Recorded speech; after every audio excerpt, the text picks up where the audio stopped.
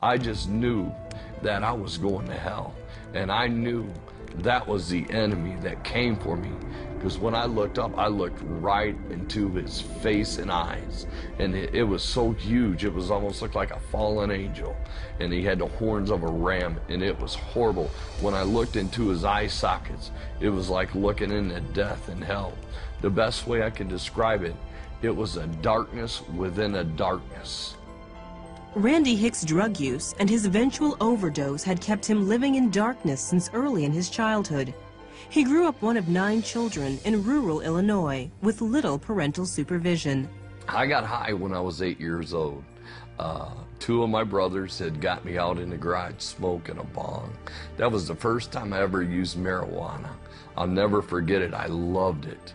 Randy's brothers hid the goods in the garden out back, in their school bags, or even under the mattress. One time I found some white powder in there. It was cocaine. I didn't know what it was, and I touched it, and it had numbed my lips. And I was like, wow, that's some strange stuff. And one day I just happened to watch my brother sniff it, and I sniffed some too. And time I got to high school, I was a freshman, you know, people were selling it to make money. Time I was a senior in high school, I was selling big time. After graduation, Randy joined the military. I ended up being a tanker, an armor crewman, and they sent me to Fort Irwin, California. Well, up there, crystal meth was big.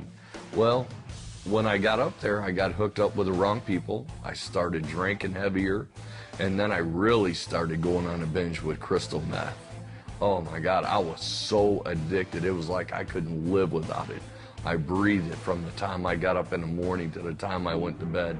I started selling stuff to get it.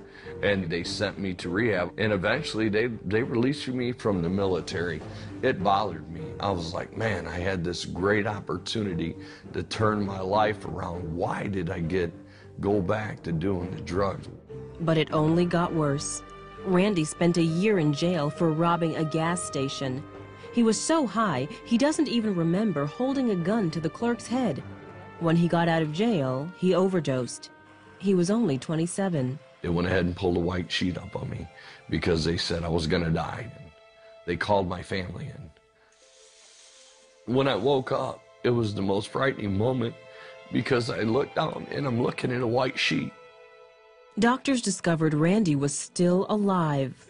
After running numerous tests, he was released. But even that near-death experience wasn't enough to scare Randy straight. Randy married, but the alcohol and drug use continued, eventually destroying the relationship. In 1997, Randy's wife left him with their 2 young children.